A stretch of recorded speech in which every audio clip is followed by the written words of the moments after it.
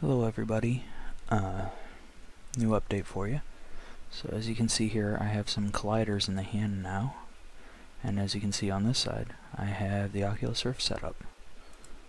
So if I hit the play button and pull the Rift on,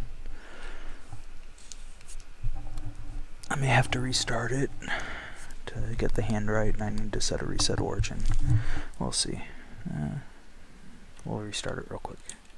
So if I tap the mouse, that's kind of an issue. So here we go.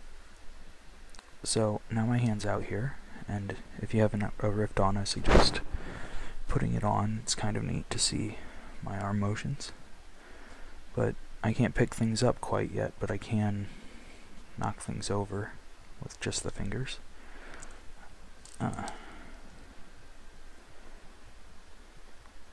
Boom.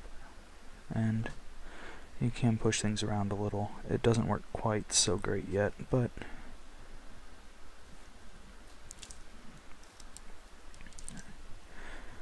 it is kind of neat to see where it is. So it's a start. Obviously it's not great. I'm probably going to do something similar to the Razer Hydra, where you can get if the fist is closed or open instead of tracking each finger individually. Just to start with, it'll be kind of hard to get all the physics and stuff so that you can just grab stuff instead, but that'll take a bit of work. But as you can see, the glove is working, fingers are bending, and it's colliding with things, so that's the small update. See you guys later.